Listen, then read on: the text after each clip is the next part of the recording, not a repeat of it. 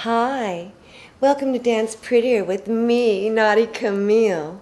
Today we're going to learn secrets about how to dance prettier in private or in public. Ladies, one of the first things you want to do is if you're going to be dancing for anyone or with anyone, you want to smell good. It's very important to smell good. So what you want to do is if you've been out smoking a cigarette, you're going to pop an Altoid in your mouth. You're going to get some kind of scent going through your hair, down the front of your cleavage. You're going to smell good. You're going to look good and smell good. It's very important. The next little point I'd like to make is if you are going to scold someone, you don't do it like mama. You are going to use your finger and you wave your little finger. Also, if you're going to put something towards your mouth, the same idea. But you want to have a nice hole because holes are sexy.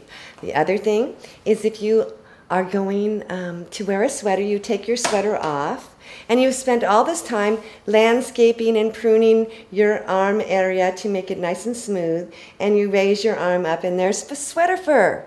We don't want sweater fur. It's very unattractive. Go to the ladies' room, check under your arms to make sure all the sweater fur is removed so you don't look like a gorilla on the dance floor.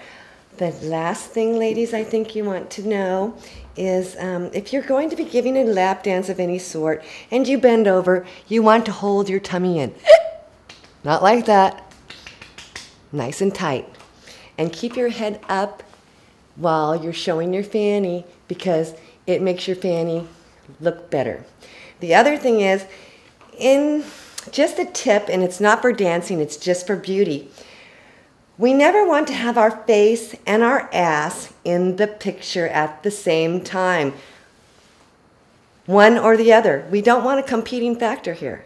So you either have a profile with your bottom or just your face, not both together.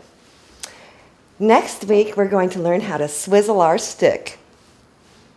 Thanks for playing.